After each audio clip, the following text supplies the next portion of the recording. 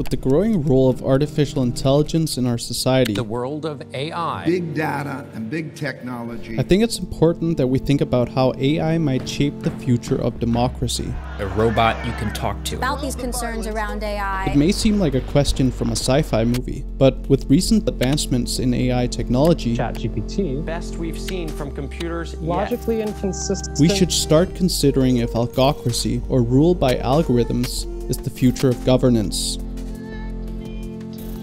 We need to be aware of the immense potential of artificial intelligence, both positive and negative potential. Thinking of a robot coming from the future to help us run our governments sounds terrifying. Let's begin with a definition of what algocracy is. Basically, algocracy refers to the idea that all decisions and policies are created from the output of computer algorithms, instead of by human politicians and lawmakers. To some extent, it's already happening in our society. Algorithms are now being used to make everything from hiring decisions and credit scoring to parole recommendations. AI is the ultimate reliable worker. If it passes testing, it will do exactly what you asked it to do. In fact, 99% of Fortune 500 companies currently use algorithmic software to perform decisions in the hiring process of their employees. Algorithms that are being used, they've been trained on data about previous applicants. And in the context of criminal justice, AI is being fed training data from defendants, which is used to help determine a judgment. These uses of AI may already be cause for concern, because the algorithmic systems that are used may have certain biases that stem from the data they're fed or the humans who programmed them. This is what's called AI bias, and these biases sometimes lead to inequitable decision making. For example, because of how certain ethnic groups were treated in the past, a black person is, for instance, more likely to receive a harsher sentence than a white person is for the same crime. While the technology itself might be neutral, the data points that we utilize to actually put into these algorithms are not. So what happens then when these algorithms become even more advanced and we start to use them at a much bigger scale, to the point where they replace politicians and lawmakers and start making decisions that affect entire societies, to the point where AI systems make every decision for our systems like healthcare, education, and foreign policy, to our individual rights and freedoms, our economic systems, and even our democracy. We as humans have to learn how to communicate with AI. We have to learn what AI is capable of doing and what it's not. Some experts believe that we could see the rise of so-called super intelligent AI, or in other words, an AI system that's capable of outperforming and outsmarting us humans in almost every imaginable task. If it comes to that, it's not too difficult to envision a world where AI algorithms are making all of the important decisions for us. A world where politicians, that's to say human politicians, aren't necessary any longer. A known pundit is historian and author of *Sapiens: A Brief History of Humankind*, Yuval Noah Harari. He talks about how big data algorithms, which use unimaginably large datasets, may emerge from the current advancement of data processing power. The central tenet is that given enough data, especially biometric data about a person, and given enough computing power, Google or Facebook can create an algorithm that knows you better than you know yourself. We might have incredible data to work with in the near future, both because of our growing online presence and because of certain new biotechnology that may help us get real-time data about our body and what's happening at a cellular level. If we have access to this kind of data and have enough processing power, which is quite realistic with current advancements, these algorithms would become so proficient that they could help us decide large parts of our lives.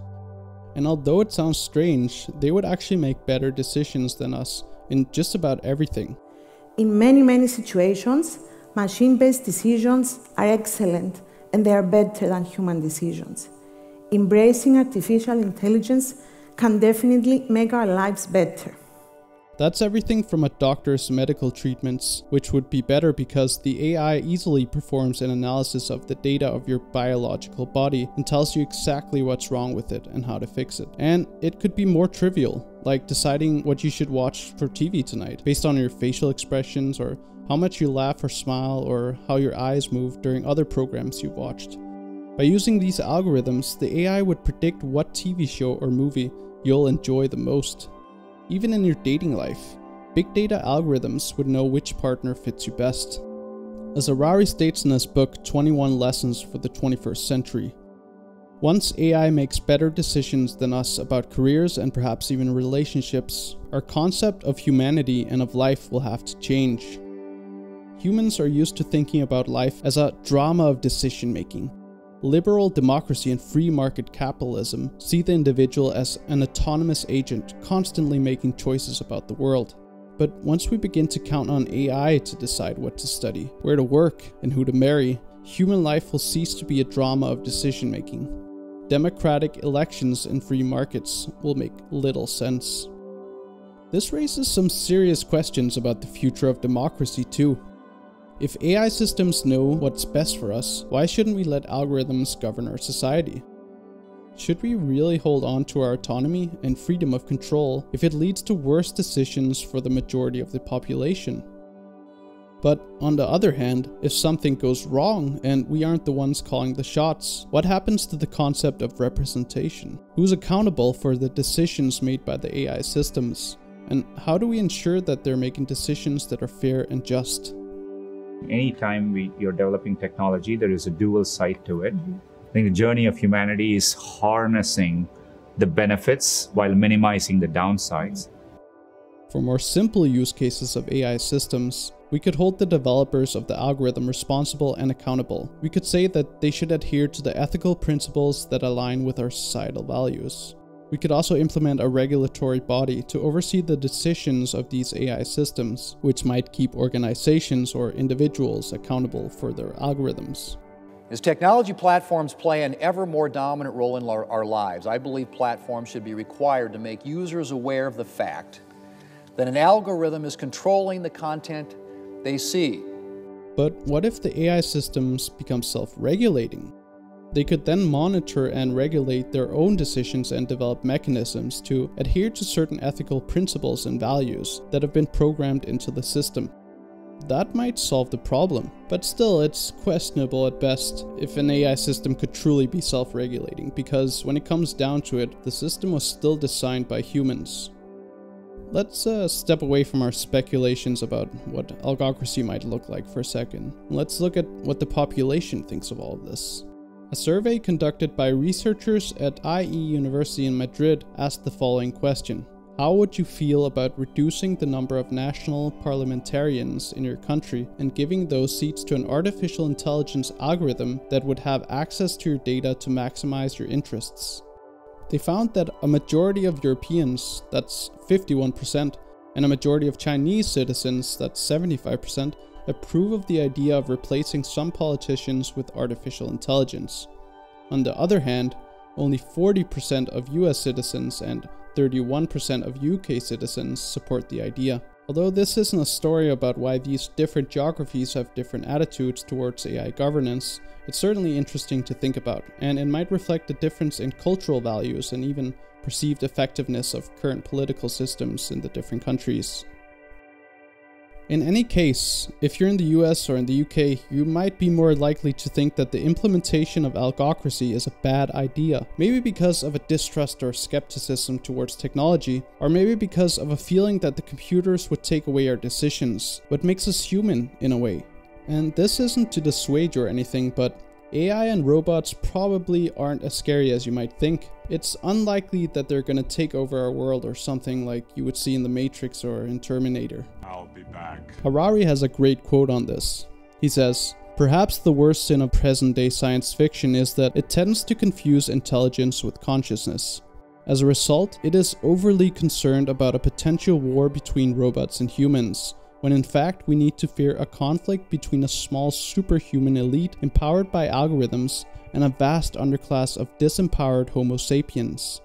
Here I think he highlights that we should be more worried about the growing inequality in our societies, which he believes might lead to the elite of our populations transcending humanity, or Homo sapiens, by merging with biotechnology to become so-called superhuman.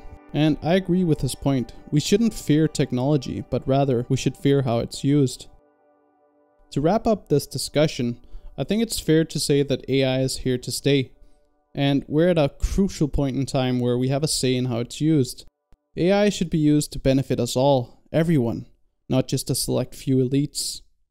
All the questions I've posed in this video don't really have easy answers, and it's really an open debate at this point. But surely, we need to keep talking about the role of AI in our society and how it might shape the future of democracy. Leave a comment about your thoughts on the topic, and support me by subscribing to my channel and liking the video.